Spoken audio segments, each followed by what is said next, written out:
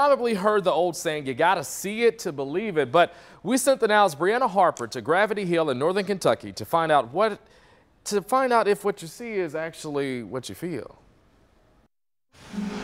If you've taken a drive through DeView Park in Covington, you may have come across it. I don't think I've ever done it, actually. I just hear people talk about it. She's talking about Gravity Hill. When we first moved here, I thought it was really strange in that cars were coasting very slowly past the house. It's all part of a strange phenomenon where people believe there's anti-gravity in this area, and they travel from all across the country to experience it. Probably the most unusual was a woman who had just gone through cancer treatments, and she kind of liked these strange and obscure things, so she found Gravity Hill on Facebook, and it was on her bucket list. So I figured I'd try it out for myself with the help of some experts. Let's really test it out to make sure this works.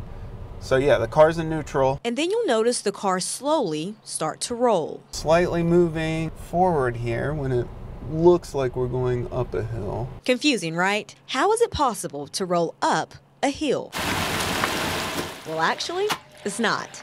According to Eli White, experimental psychologist at NKY, he says it's all an optical illusion. Our perceptual system is very good, but for certain instances like this, when you have a false horizon and information over here, that is influencing the grade of this hill. He says you have to consider factors like not being able to see the horizon, paired with this sloping embankment and the cement wall that towers beside the hill. This is exactly the reason why scientists use measuring tools. That's right. We got a second opinion from a physics professor. You can't trust your senses.